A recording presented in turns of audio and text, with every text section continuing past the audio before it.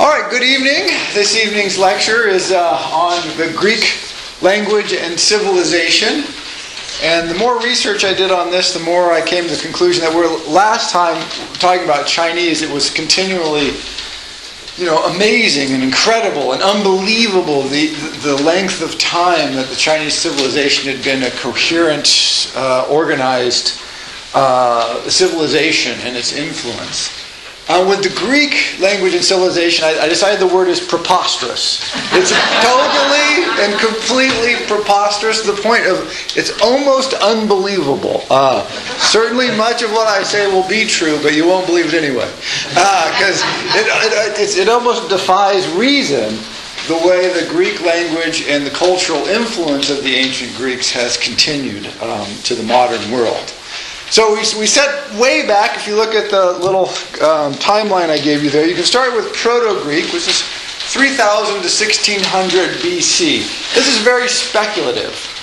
It's one of those things where since we find evidence of Greek starting around 1500 BC, well, it must have existed before, right?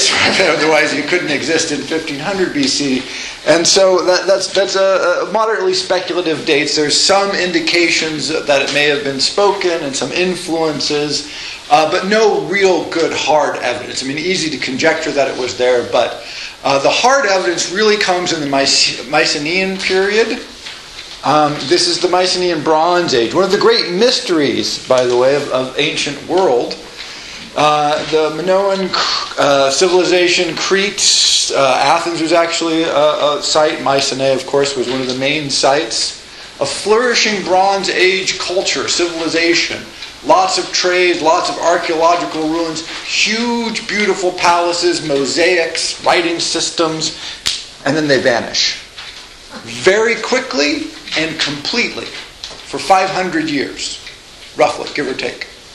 It's called the Dark Ages, the Greek Dark Ages, or the Bronze Age Dark Ages, because nobody knows what's happened. If you look at the map on the back, it's right around a little north of Sparta, in that region there on the end of the Peloponnesian Peninsula. Most of the sites are located around there, although there are other sites spread all around the Aegean Sea, actually, because it was a widespread civilization. And then it vanished. And nobody's quite sure why, where they went, what happened. And there are some other ancient peoples that are associated with this, but they left. Like I said, these weren't small. These were major palaces, major architectural and artistic centers. They had a written language, Linear B, which we'll talk about in a moment. And then, like I said, for 500 years, you get nothing. It just all vanishes. The palaces are abandoned, burnt down, and destroyed. The writing system goes extinct. The artwork stops being influential. The technology drops off, not to be rediscovered again until 400 or 500, maybe 600 years later. This is the time of the ancient Greek, 800 to 330.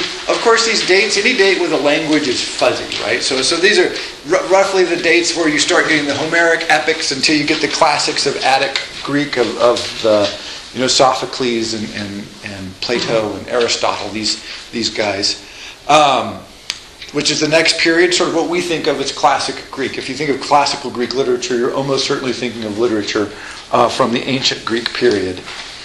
Then you get what's called Koine Greek, which is a word for a sort of simplified Greek that is spread and developed when Alexander travels about on his merry adventures, which we'll talk about.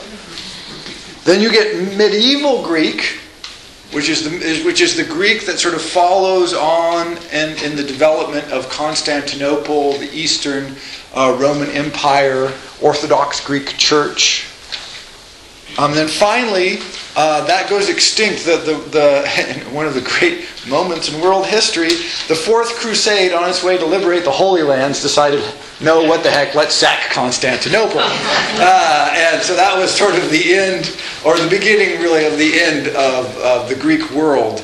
at that point. And that's right around 1200. It was finally conquered. Generally the date they say, the Ottoman Turks took Constantinople in 1450 or something like that. And that was the end of it. Now really, they were just mopping up the pieces that had been really shattered by the Crusaders in the 1200s, in the 1202, I think.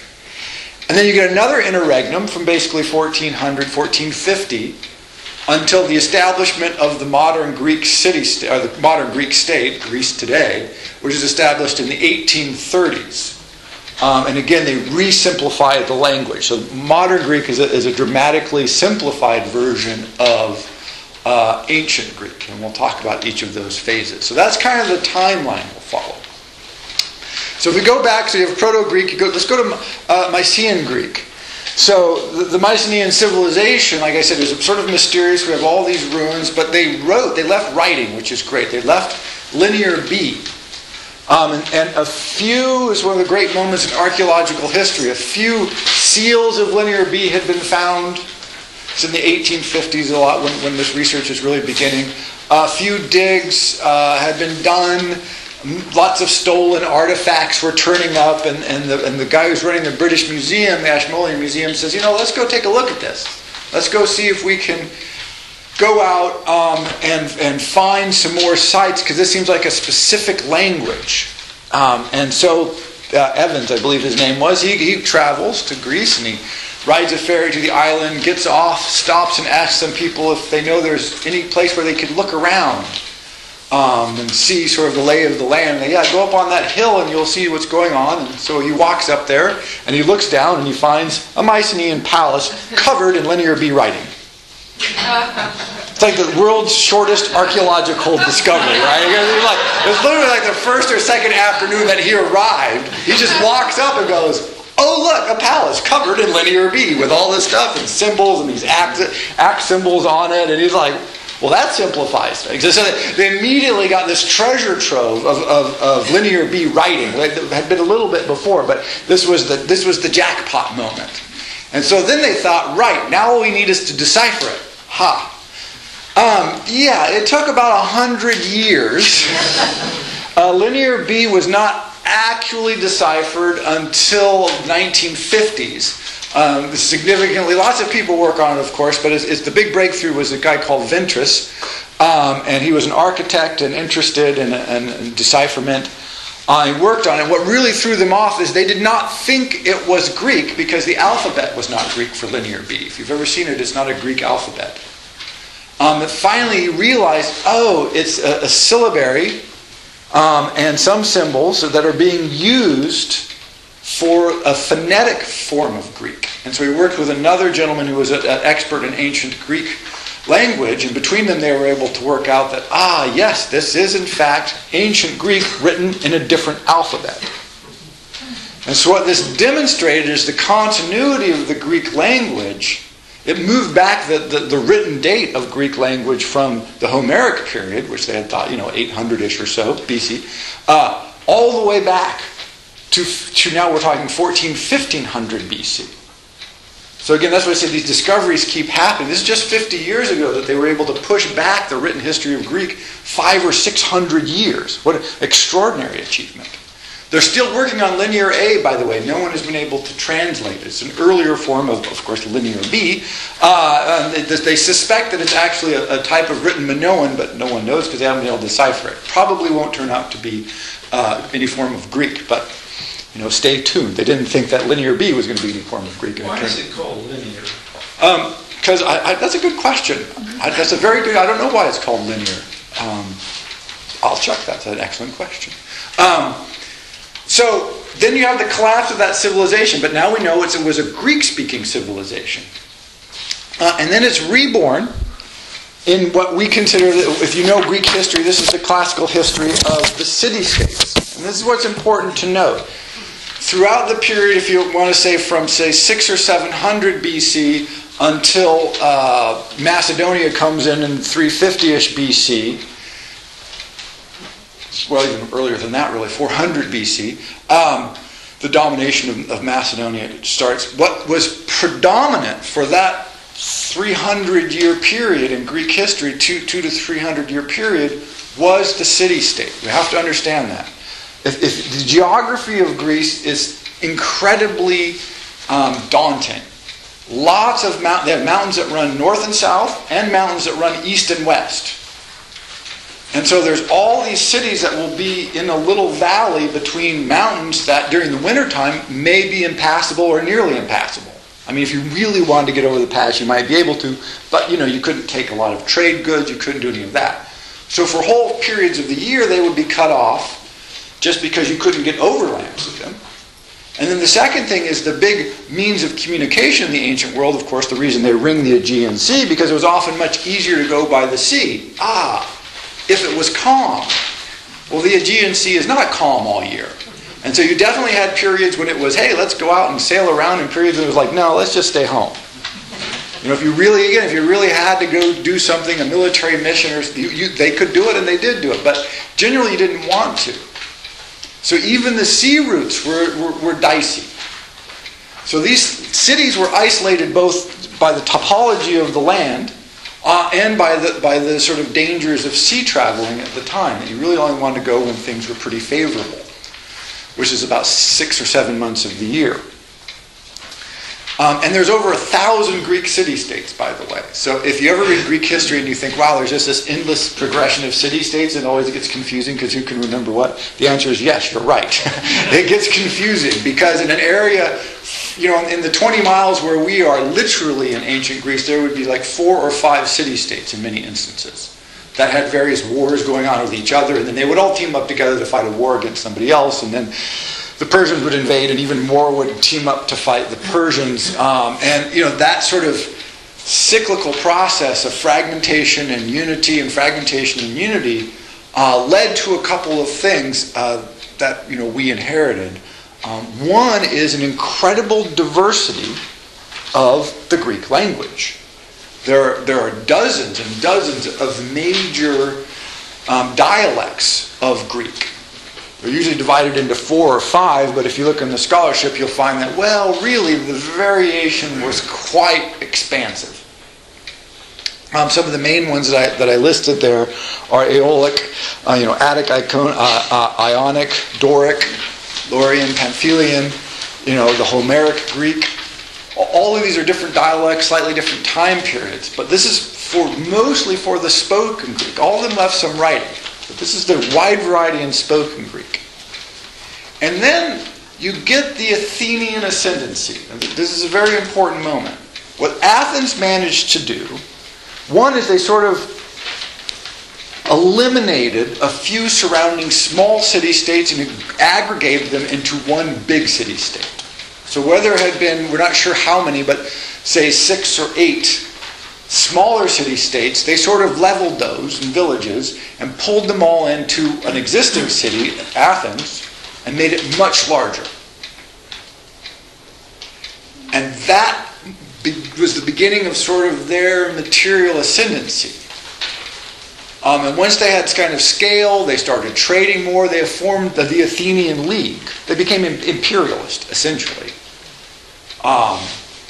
And as the power rose and was centralized with them, they became a center of what we now know of culture and trade, military ambition and aggression. And they sent out, not just them, other city-states, but particularly the Athenians, sent out then many little, they would found new city-states, colonies. So if your city got a little full or you had some political problem, one way to solve it was to say, hey, we'll just take the citizens and we'll go over there. There's nobody on the coast of Turkey in this area, so we'll just set up a city-state there and you'll communicate over the oceans with us. And so all these little Greek-speaking communities begin to spread out. They didn't hold huge swaths of land, so this is why it's a little preposterous. They're over a great expanse of territory, but in little pockets.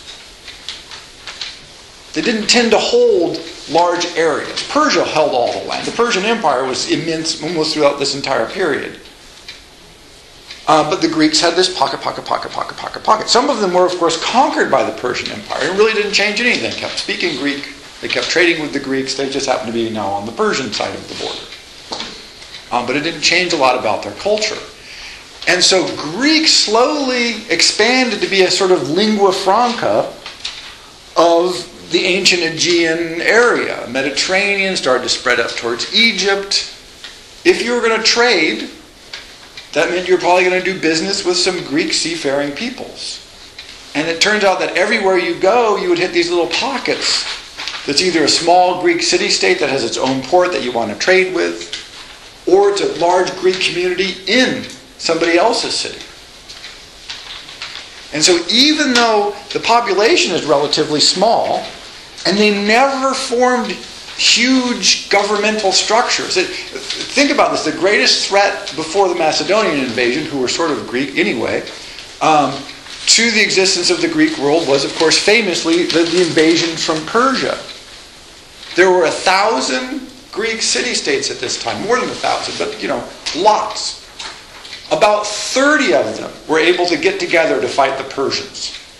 The other 970 apparently couldn't agree about this, right? I mean, so that's how sort of fractured and factionalized they were.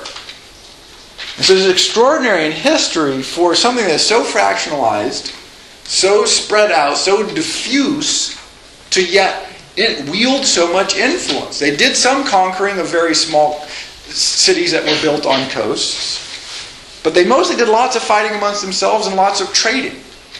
And so Greek became this sort of, again, second major language of trade and business.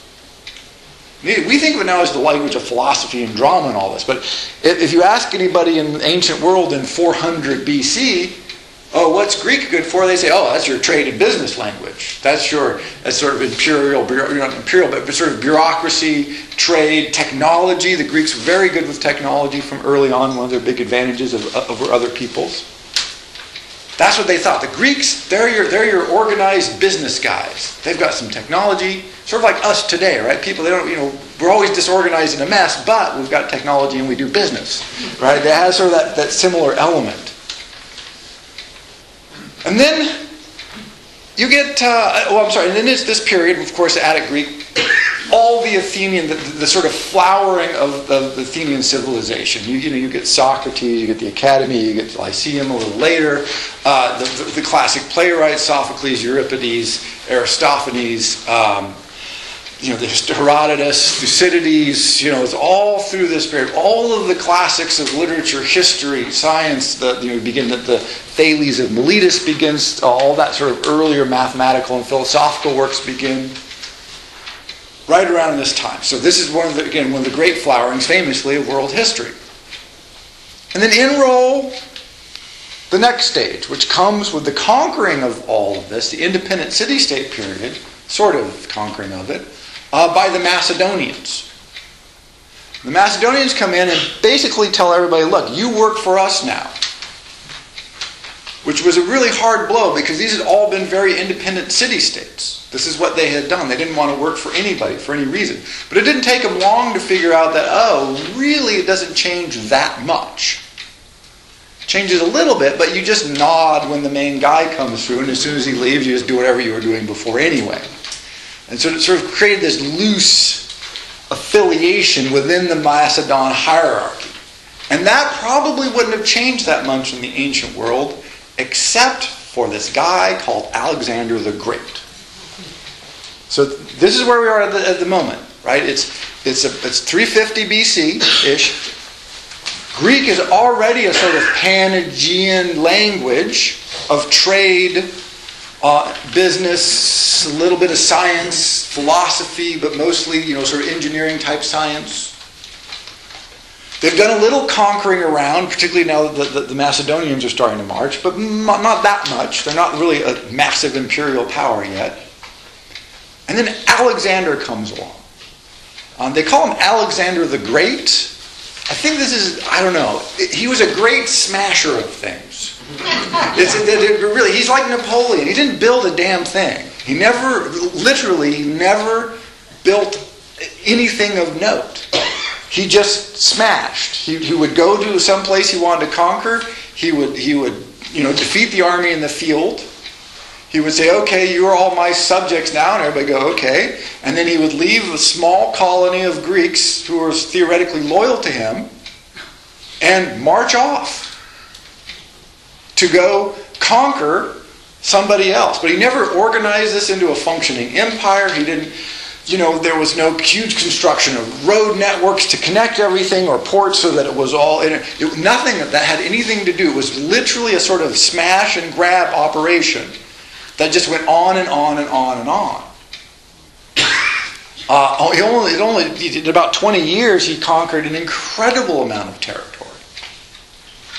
But again, he did nothing to sort of stabilize it. He set up different forms of governments all over the place. Some places, whatever the locals had, he just said, just say you work for me. And they'd say, okay, we work for you. It's like, great, I'm out of here. And he'd leave, not even leave soldiers behind.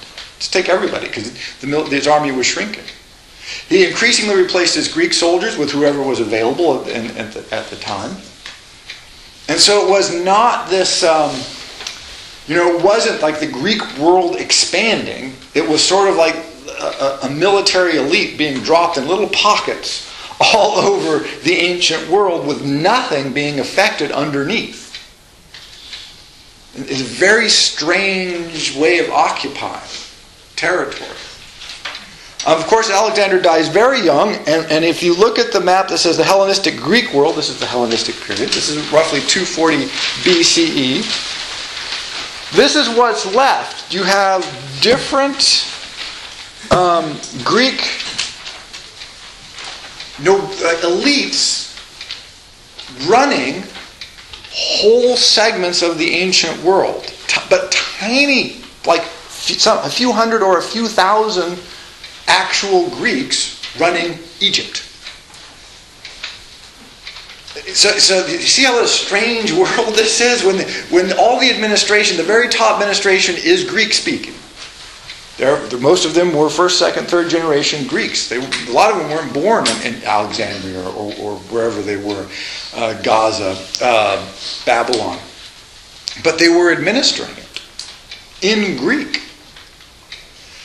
And so it had this strange thing where it created this vast empire of Greek-speaking minorities who ran everything. And what this meant was, if you wanted to get ahead in the world, you really wanted to learn Greek. Another way of looking, if you look at this, right, when Cleopatra is finally conquered by the Romans in Egypt, she was Greek. Right? She was Cleopatra. She was like the 400 years of Ptolemaic rule in Egypt comes to an end when Cleopatra, who is Greek, is conquered by the Romans.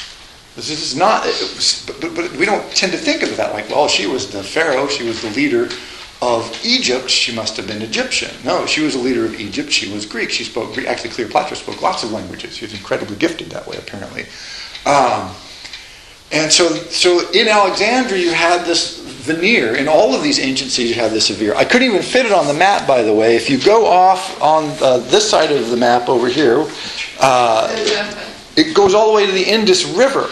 Right? The Greeks were all the way over into the Hindu Kush mountains over in that region. So they were influencing things in India. They had Greek provinces in India for, a couple hundred years again, hanging out. But again, they were always this tiny minority on top of the locals. So it became this language of the elites all over the ancient world. And almost nobody, percentage of population-wise, spoke it. Almost everybody who wanted to be anybody did speak it.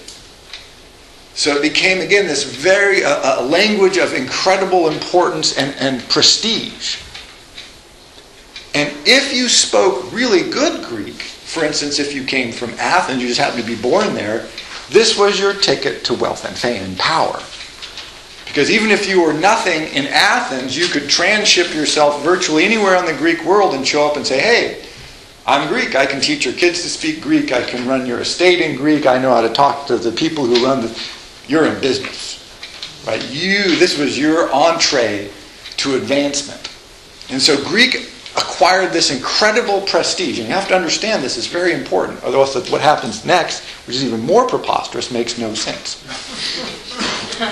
So, We know what happens next, right? What happens to Macedonian Empire? It is crushed totally and completely by the Roman Empire. Here comes the Romans. So generally speaking, if your empire, which is a very loose affiliation to begin with, of this, most of the people do not speak Greek, a few of the elite speak Greek, a new elite, the Roman, military, powerful, mighty, come marching in. They're organized, hierarchical, they're very literate, very well educated. They conquer the whole place. Boom, crush it out. You're ours. End of subject. This is not the Macedonian Greeks conquering you. This is the Romans conquering you. These are new people. What happens with Greek? They adopt it. The Romans adopt Greek.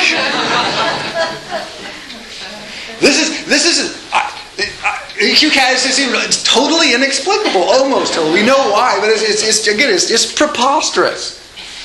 Generally speaking, when your country gets conquered by foreign invaders, and anyway, nobody speaks Greek. Like I said, the thing is, the people were not speaking Greek in most of these areas. They were speaking Egyptian or Sumerian or Persian or whatever the language was from their area. There's like this teeny tiny elite. Those are the people you kill. You kill the elites who are ruling and you take their jobs.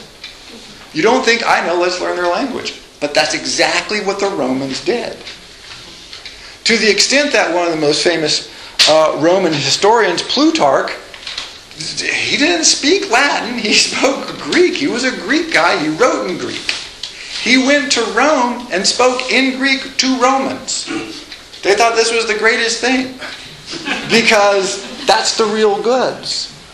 And so there's extraordinary development that as the Roman Empire spreads, rather than destroying the Greek language, it actually spread it and increased its influence. Because it should have died right then, right? That should have been the end of, not died entirely, but a few people around speaking it, but as a major influential language. But instead what happens is as the Roman Empire expands, it spreads Greek with it. If you were a Roman citizen of any note, you spoke Greek.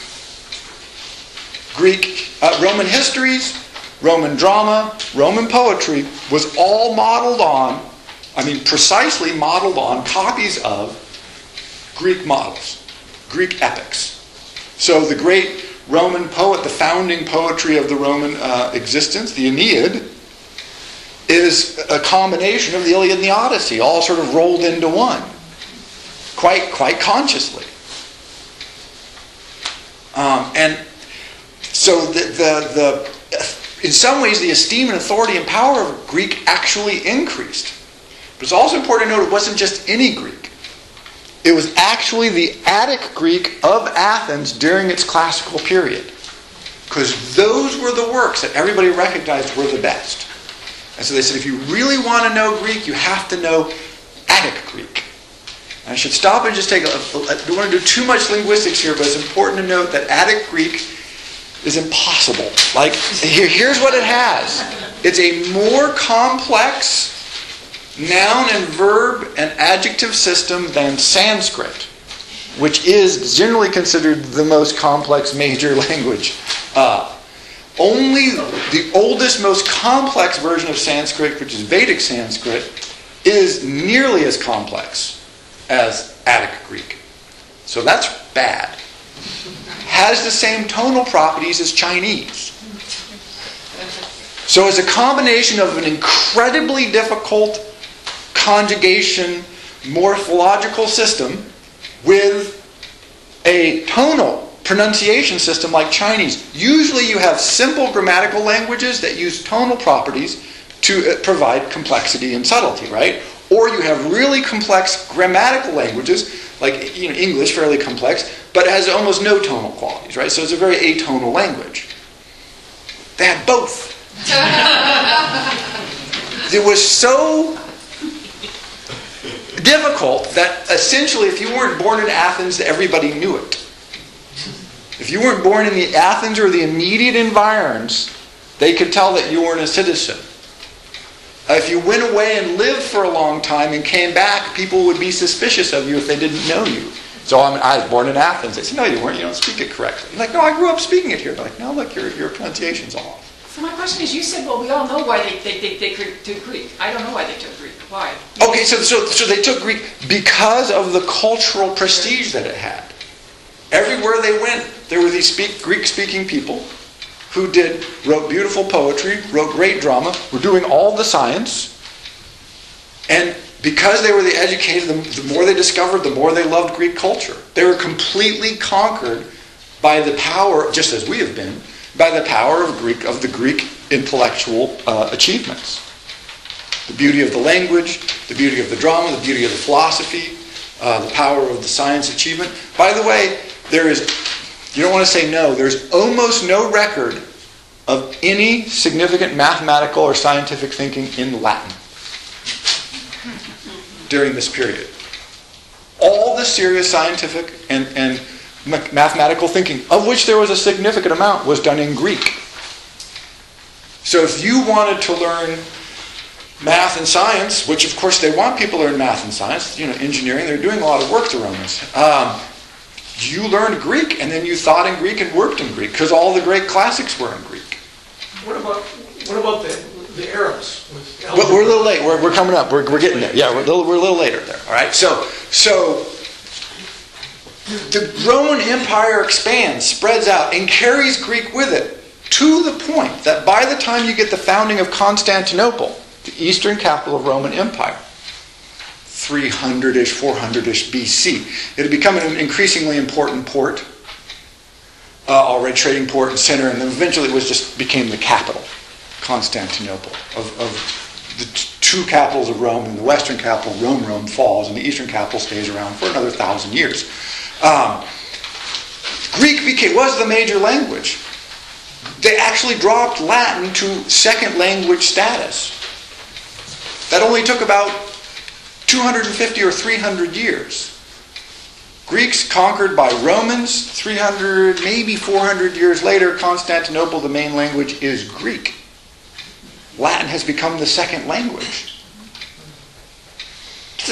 It's just totally absurd. It would make sense, like when people invaded China, I mentioned this here in China, it took about a week, and they were all Chinese. Well, that's because there were a lot of Chinese, and there weren't that many invaders ever. I mean, they had enough to sort of conquer it and take up residence in the palace, and then they looked around and went, well, I guess we're going to learn Chinese. And the cultural attraction. And the cultural power of Chinese and their existent civilization was very, well, here's the people, they had nothing. There weren't a lot of them. I mean, there was almost none of them in Egypt. There was almost none of them anywhere except for the Greek Peloponnesian area, and they didn't get along. And again, you look, 350, 400 years after they're conquered, Latin has dropped to second language status. Everybody's speaking Greek. Like I said, it's preposterous. It's extraordinary. But the influence of this is remarkable to this day.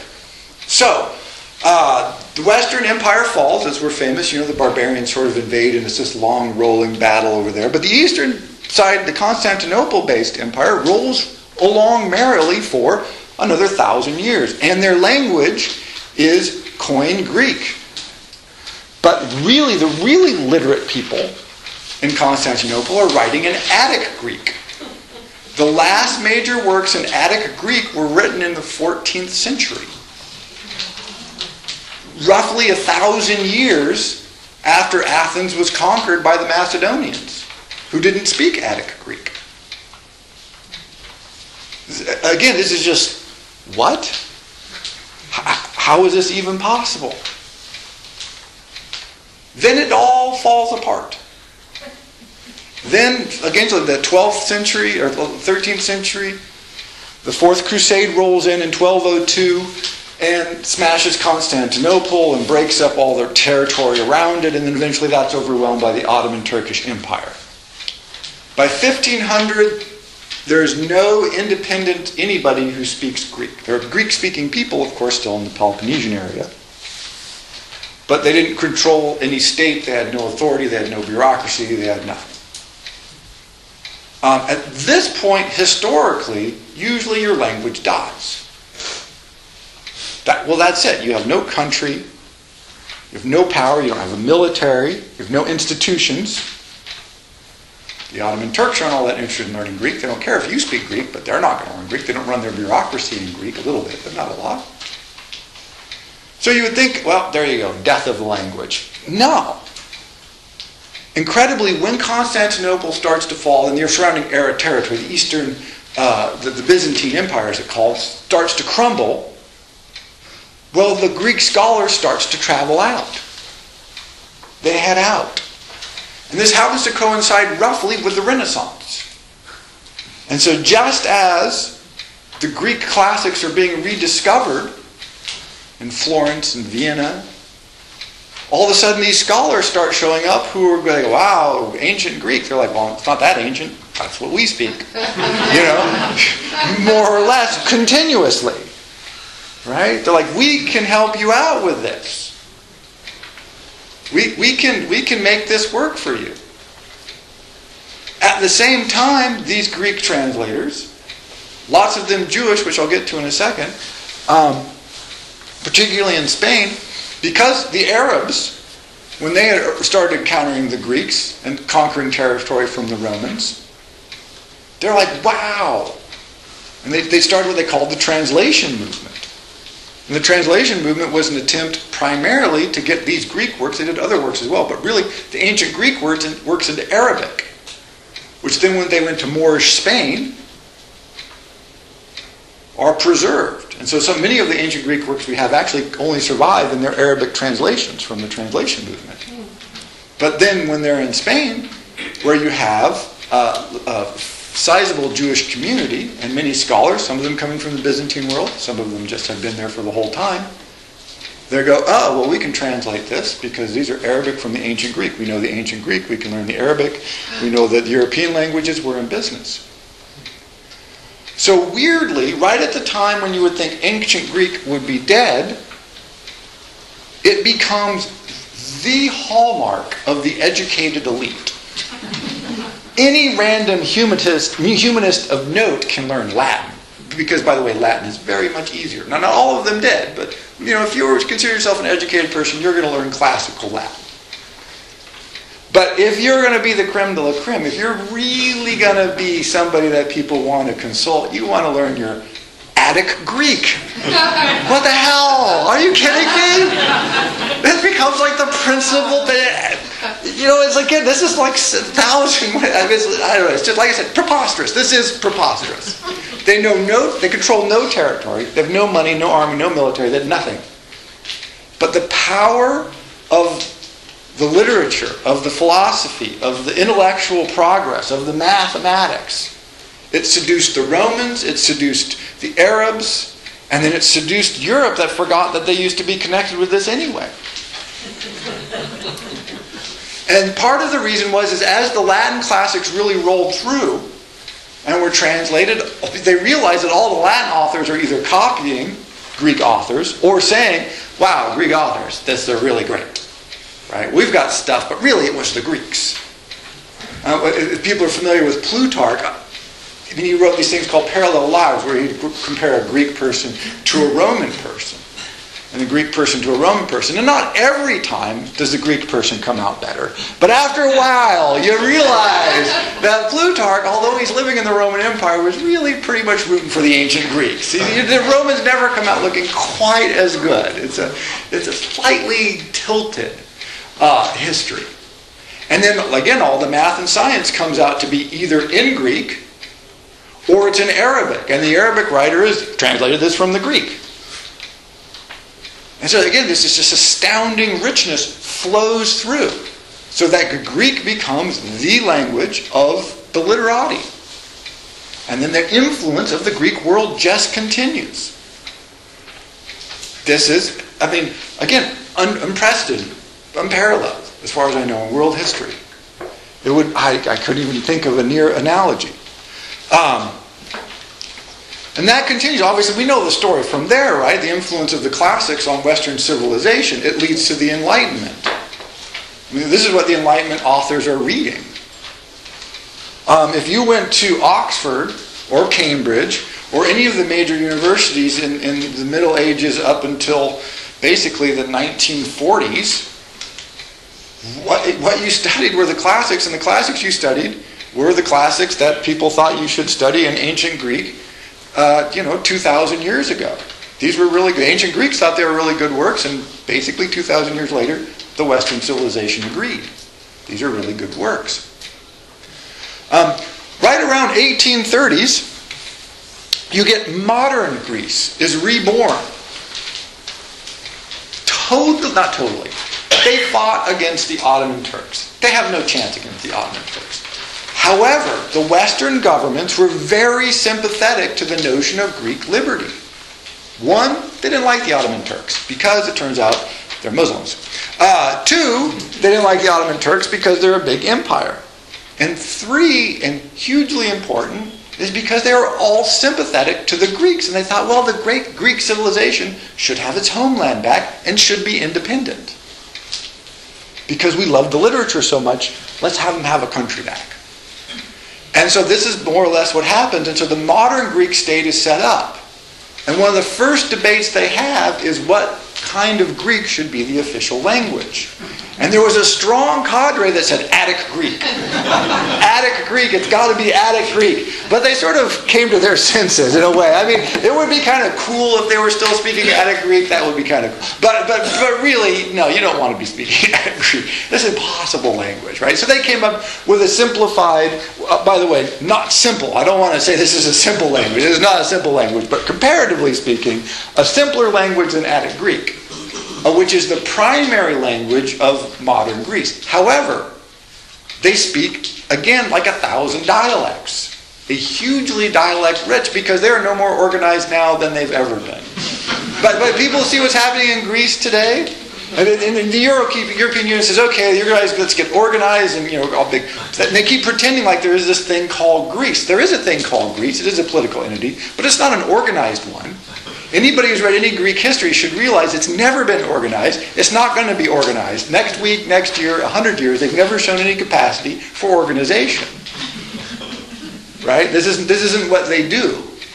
They're fragmentary. That's both the beauty of it, but also, creates these structural difficulties. And that's where they are today. So this is, again, the preposterous arc of the Greek language itself. Now, the influence,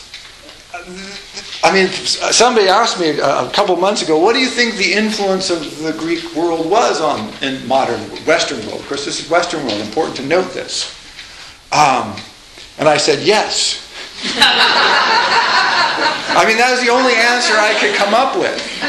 So here's just some examples for you from English, right? From English. I was writing sentences in my head in Greek. This is something that's fun to do, to kill time. So I came up with a couple with the European political economy is a catastrophe. European political economy catastrophe, Greek, Greek, Greek, Greek. You could say that sentence, if you could pronounce it correctly, to an Attic Greek 2,000 years ago, and they would know what you meant. And they would agree with you. They would say, yeah, they were a catastrophe then, and they're a catastrophe now. Right? But they would say, of course, to them were the barbarians. So yeah, of course it's a catastrophe, they're barbarians. Or art and technology emphasize intellect. Art, technology, emphasize intellect. Greek, Greek, Greek, Greek, Greek. It's all Greek. And you go on and on. You can write sentences entirely in Greek that's more or less some slight variations because of pronunciation stuff, but basically directly from ancient Greek. And again, specifically Attic Greek, because that's the stuff that we love the classics in. So one influence has been that roughly 5 to 10% of our language is literally loan words from ancient Greek. Notice a language that was conquered and essentially extinct 2,000 years ago. Roughly 25% of our language is based on Greek prefixes, suffixes, and variations of Greek words. Right? So that's a good solid influence, percentage-wise. So linguistically, we are very, very, very close to the Greeks. We carry not just the language, though, but notice we get these concepts. They seem natural to us. Polis, political. That just seems, well, of course, you're political. No, this is a unique concept in the history of civilization. You have lots of civilizations that had no notion, even vaguely like a polis. And hence, when you say something like political economy, I was talking to my friend David Noble about how do you translate that into Japanese. Well, when the Japanese had to solve this problem, they had no idea. Because they didn't have they had no near equivalent concepts. Japanese need to do it in about 1800. But we had been doing this for over 2,000 years and would be living with the intellectual heritage of those concepts. So to us it seems natural. To other countries that don't have this heritage, not natural. Then I thought, okay, like I said, the answer is, of course, yes. We do live in the intellectual concept of the Greek world, democracy. We live in a democracy. The whole concept of democracy is alien to basically 80% of world history. This is not a popular idea. Had essentially gone extinct, by the way, until the American Revolution and the French Revolution. Right? I mean, democracy was not that popular. You had a little parliamentary democracy there in England, highly ambivalent one that kind of waxed and waned. Or another way to think of it, when the Magna Carta is signed 2,400 years after or later after the, or 14 or 1,500 years after the reforms of Solon and Cleisthenes, which we'll talk about, that really sort of get democracy rolling in Athens, it gave limited legal appeal to a tiny group of barons. And that was like, wow, that's a major breakthrough in the history of political representation, the Magna Carta. That's the base of English law today. Well, the Athenians would have looked at that and said, look, that's just tyranny. We know tyranny. That's what we got rid of. Our democratic reforms made us more democratic than we were, and we were more democratic than the Magna Carta already. Right? I mean, so in the history of civilization, this notion of democracy comes from one place. And that is this crazy Peloponnesian Peninsula, where they were experimenting with everything. If you ever want to see just how wide they were experimenting, is compare the history of Sparta and the history of Athenian democracy. The Spartans set up what is, for all intents and purposes, the most successful communist state ever. They made it work for a couple of hundred years. Turns out you can make it work in that environment. But I don't think anybody today would want to live there. Very brutal, very interesting sort of society. But that was what they were shooting for. Just a couple, not even 100 miles, I don't think, from Athens, not far, where Athens is sort of experimenting with radical democracy at precisely the same time. And they're in the same civilization. Crazy. But it's not just that we have democracy, it's the precise form of democracy we have. It wasn't sort of influenced by, it wasn't like, goodness, those Greeks had an idea and we'll just run with it in our own crazy way. Our founding fathers, particularly Thomas Jefferson, lived with a copy of Plutarch. And I used to think, wow, what a great insight. Okay, when you have our foundation of America, you have this problem that you have some little states with a little bit of population, and you have big states with a lot of population. Well, the little states don't want to be dominated by the big states, and the big states don't want to share a lot of power with little states because they're so much smaller than them. How do you possibly reconcile this? So they came up with the bicameral system, where you have population in the lower house, and you have state representation in the upper house. I thought, wow, that's genius. Well, then I read Plutarch. That's Cleisthenes. In fact, it's a radically simplified version of what Cleisthenes came up with. I'm like, hey, wait a second. They just stole it. They didn't invent that at all. I mean, it's still a great achievement. Don't get me wrong. It's amazing. But when you realize that Jefferson lived with Plutarch, and then our Constitution just happens to look exactly like some ideas that Cleisthenes came up with, 2,000 years before, you start realizing the influence is not a little bit.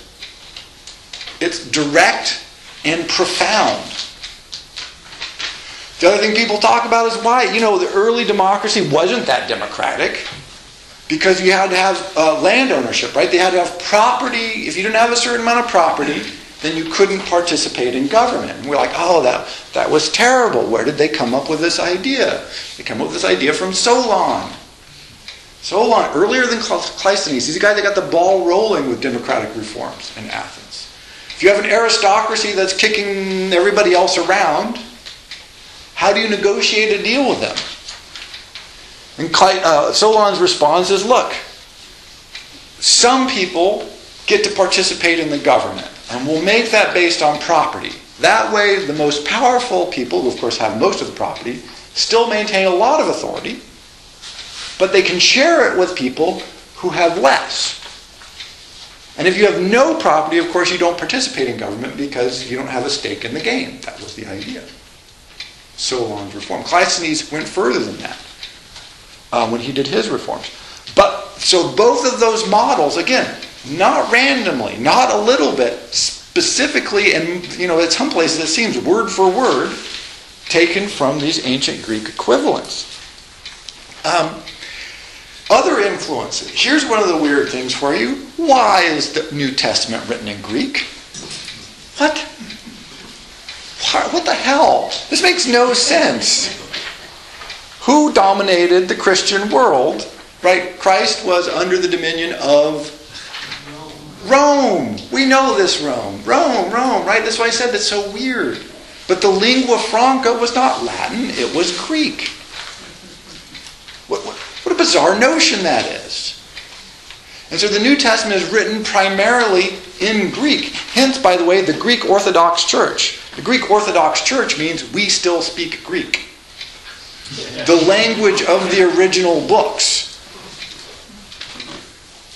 At the time of the Roman domination of the world, before that all falls apart, probably, this is controversial, but it's certainly close to as many Jews spoke Greek and read the Bible, the Torah, in the Septuagint, which is the Greek translation of the Hebrew Bible as read it in Hebrew. So that more Greeks, or at least as many, or nearly as many Jews, were getting their Judaism directly from the Greek. They couldn't read Hebrew. They read Greek, and the Septuagint was in Greek for them. And so all these Greek Jewish communities around the world, the ancient world, were speaking Greek, reading Greek. And so our Christian heritage, which may have noticed somewhat influential, comes to us in Greek. That's the language of the Christian heritage. The New Testament is a Greek document, primarily Greek, a little Aramaic here and there.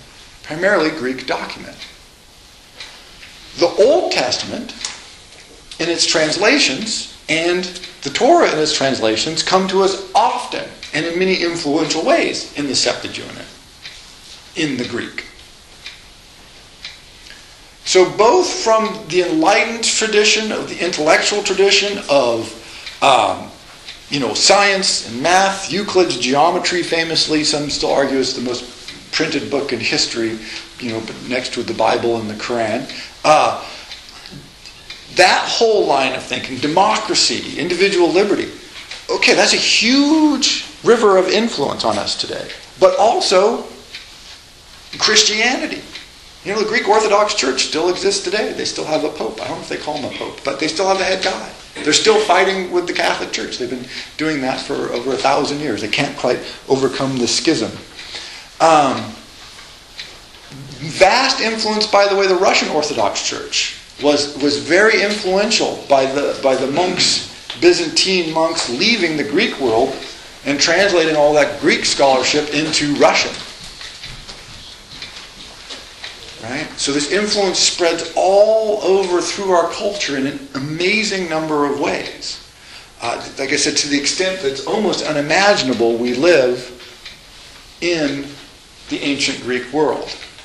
A few more for you just to bounce off. I could go on forever.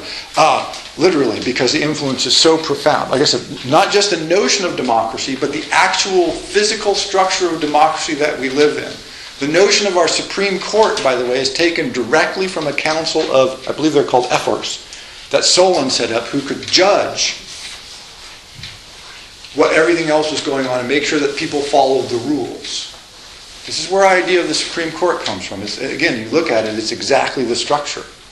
That they wanted to have a certain group that was outside of the democratic system, who could make sure people were playing by the rules, because they recognized early on that there are challenges and limitations to it. A people's army. One of the hilarious ideas that people keep saying is they say, well, if our senators and House members had to go fight wars, we would never have any more wars. The history of ancient Greek proves this to be absolutely false. They voted themselves to go fight more wars more often than any people. It's almost unimaginable how many wars they fought. They voted themselves to go fight. The rules of participatory government for ancient Greece in almost its entire period was based on your capacity to arm yourself so that you could then go fight. The original division was the lowest people had the power to make themselves a hoplite, to buy that kind of armor. The next level was the cavalry. If you could afford to be a cavalry, that made you sort of like a senator. And then the people up above that were sort of the general class, and they kind of pay for other people to go fight with them. But they all went off and fought together. And they fought war after war. Some of them were defensive wars, a lot of them just crazy. But that notion of the citizen soldier, again, that fell out of use for several hundred years. Because notice, to arm your citizens to go fight a war suggests they like you. Think how this would work out, right? In most countries today.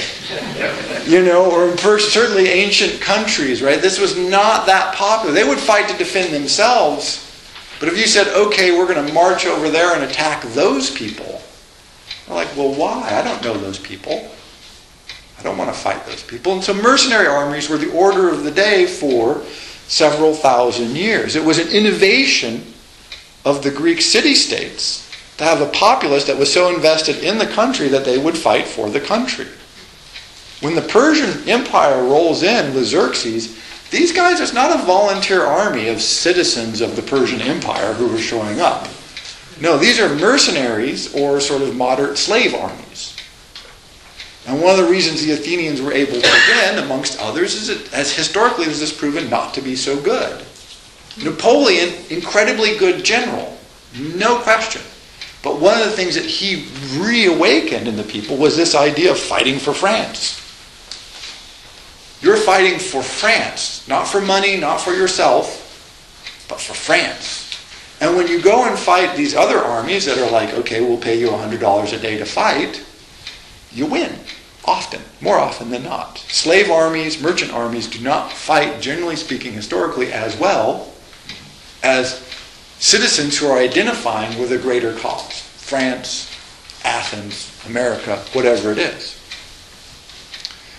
And so these notions, these structures, these conflicts continue into the modern world. And they will stay with us. But again, they originate, many of these ideas originate directly and come to us directly and amazingly from 2,400 years ago or longer, 2,600 years ago.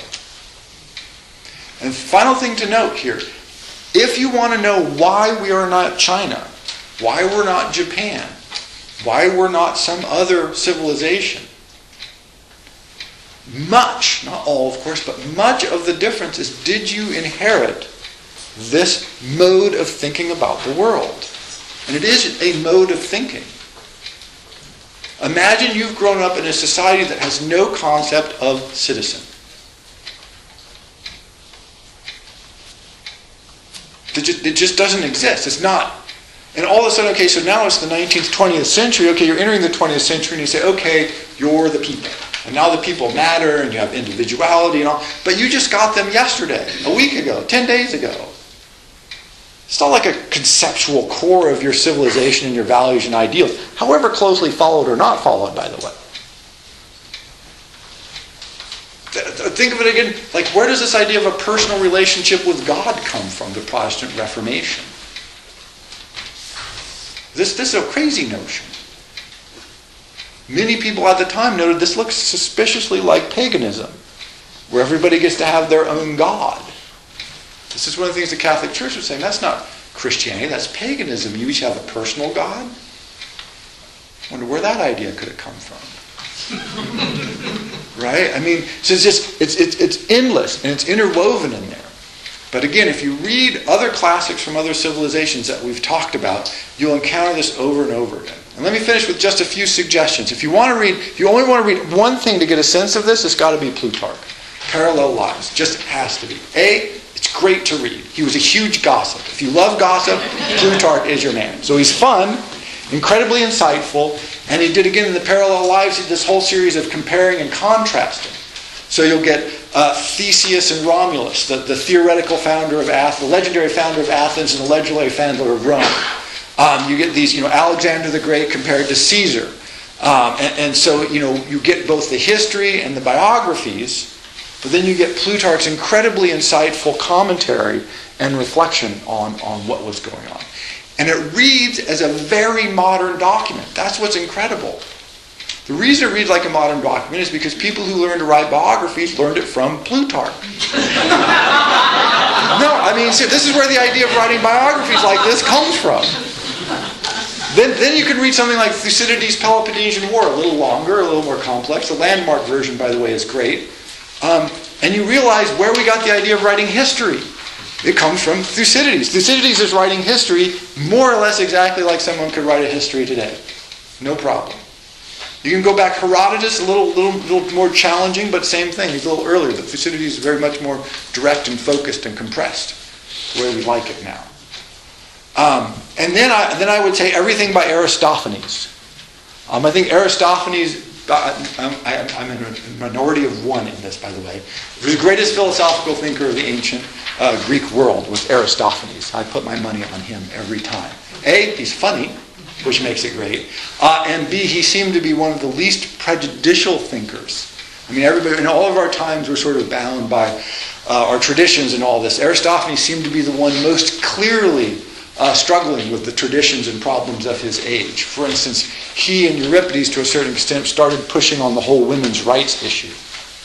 This didn't go anywhere. Everybody thought it was hilarious and stupid, but it's pretty clear that Aristophanes and Euripides were both going, this whole women issue, we should work this out. They also started raising the question about slavery. Right? You start getting the first, hey, this slavery stuff, what's going on with that? So, to understand some of this early influence and to see the preposterous similarities, again, the preposterous similarities, go to the original authors, Aristophanes, Thucydides, Plutarch, and then you can just go from there, right? All of the greatness. But again, here it is. We live in the Greek world. Our language, 20-ish, 25% Greek. Our concepts, 80% Greek. Our world looks to us from the lens of the Greek intellectual tradition. And there you have it, the Greek world and civilization. Thank you.